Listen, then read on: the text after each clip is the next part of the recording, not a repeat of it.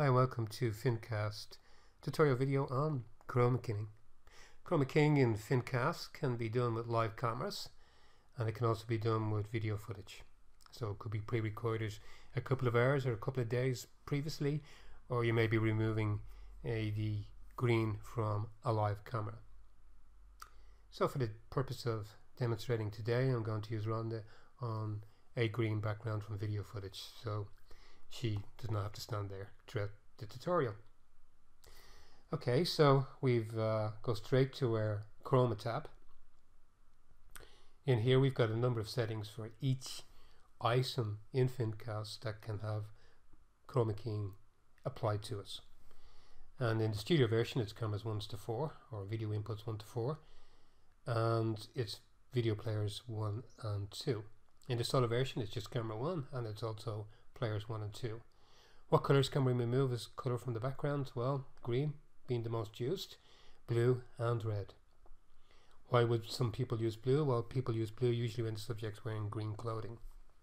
Some say they prefer it when the subject has got blonde hair, but I personally find green and blonde hair seems to be working okay, at least in Fincast. Okay, so let's get straight into removing.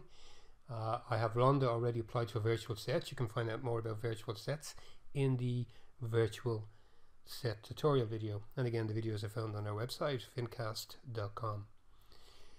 I'm going to simply click the on button, and straight away we see a huge amount of the green has been removed, but I suppose you could say too much.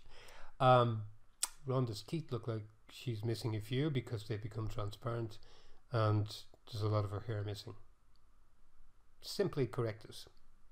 Simply go to the gain button. You find you very seldom will need to use the color, so leaving that at 0.5 is pretty much a good idea in Fincast.